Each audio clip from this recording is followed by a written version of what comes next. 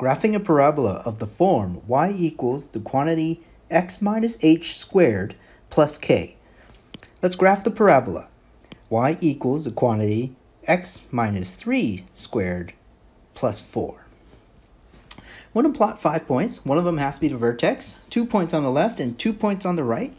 You might want to have graph paper. That always comes in handy. If you don't have graph paper, do your best to draw and label your ordered pairs. Make sure you do label, though. Label things very neatly.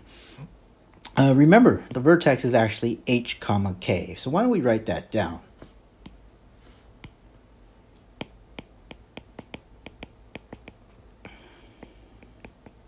Okay, the vertex is hk. In our case here, we can see that the vertex is h is 3 and k is positive 4. So we have one ordered pair already, and now our goal is to get 4 other ordered pairs. One thing we can do is simply pick. We can simply pick x's and y's. So why don't we try that? Let's pick 2 x units left of 3. So that would be 1 and 2. How about we try that? 1, 2, 3. When x is 3, we have 4, and then we have 4, and then we have 5.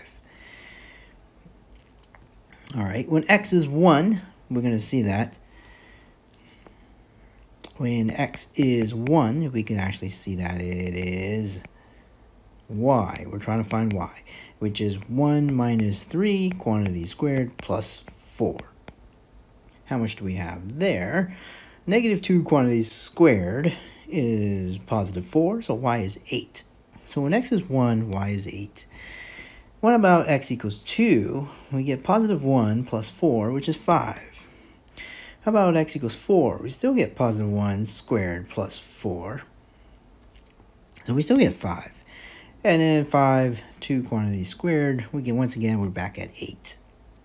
So our goal is to plot that. Notice this happens to be in quadrant 1, and we could actually draw a graph that's 8 units high and 6 units right of quadrant 1. There's another ordered pair that we should pay attention to, and that is we want our y-intercept. So the y-intercept occurs when x is 0. So when x is 0, why don't we highlight this guy? When x is 0, we get the y-intercept. In this case, 9 plus 4 is 13. So some of you might want to plot 0, 13. It just depends on your personal preference.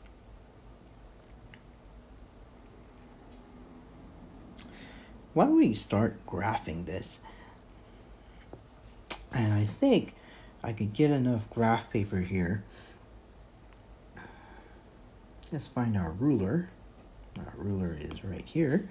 So if you have a straight edge, that also comes in handy. And I'm actually going to graph a straight line right about here.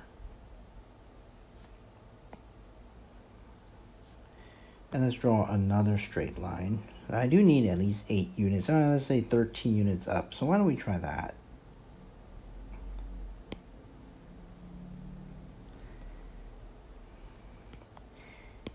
And I feel like blue today, so why don't we draw the actual graph in blue? And we need to plot at least 5 ordered pairs. Make sure you plot the vertex first. So 3 and then 4. There's your vertex. That's really the key here. Since this parabola is opening up, there is a minimum. And that minimum is actually 4.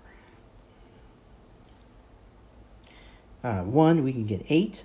So why don't I do some labeling here? So this is 3. This is 4. 5, 6, 7, 8. When x is 1, we have 8. When x is 2, we have 5. Ooh. When x is 4, we have 5. Ooh. And then when we have 5, we have 8. When x is 5, we have 8. Ooh. Now, when x is 0, we get our y-intercept. So 9, 10, 11, 12. Here's 12. And then here's 13.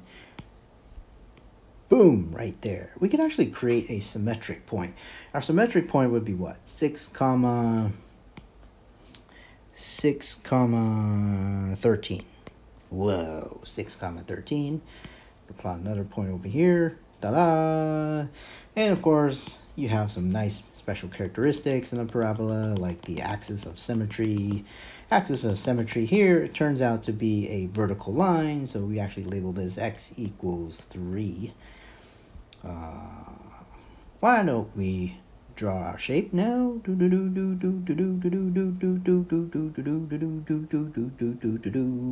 Boom! And there is your parabola. Things are quite labeled. Just to be clear, let's label our vertex. Our vertex is 3, 4. You can also label things in a t-chart. That is also very much acceptable. Looks like my ruler got in the way, but I did circle that.